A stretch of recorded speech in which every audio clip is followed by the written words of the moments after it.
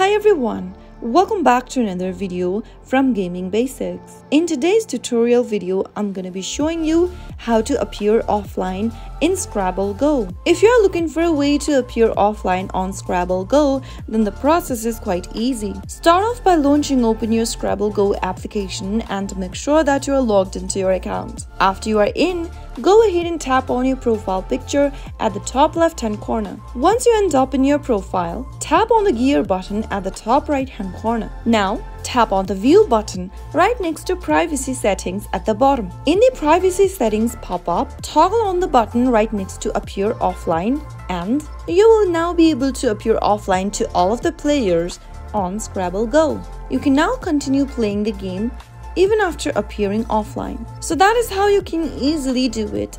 If you found the video to be helpful, go ahead and give us a thumbs up. Don't forget to subscribe to the channel by hitting the subscribe button.